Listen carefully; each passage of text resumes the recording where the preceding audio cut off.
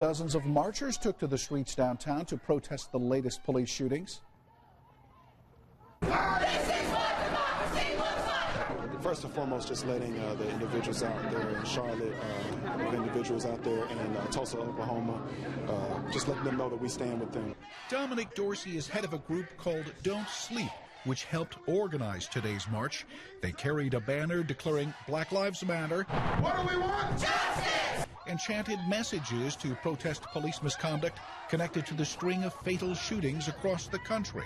And if we don't fight for and stand up for things that we believe are not positive, then we're really doing ourselves a disservice. All lives matter, but this in particular is about fighting against police brutality. I'm appreciative that we have so many people, so many allies out here supporting the message and out here trying to make sure that individuals know that Black Lives Matter, that they're not sitting here supporting All Lives Matter rhetoric, leaving out Black lives, but it's still heartbreaking that we have to do it at all, and that at any moment it could be one of my family members, it could even be me. I'm a father, I'm a husband, I don't want to be a hashtag. Black Lives Matter!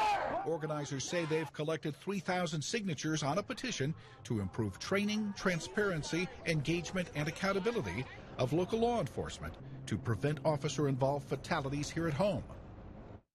And organizers say the petition will be delivered to the governor, the mayor of Indianapolis, and city county council leaders to push for more reform.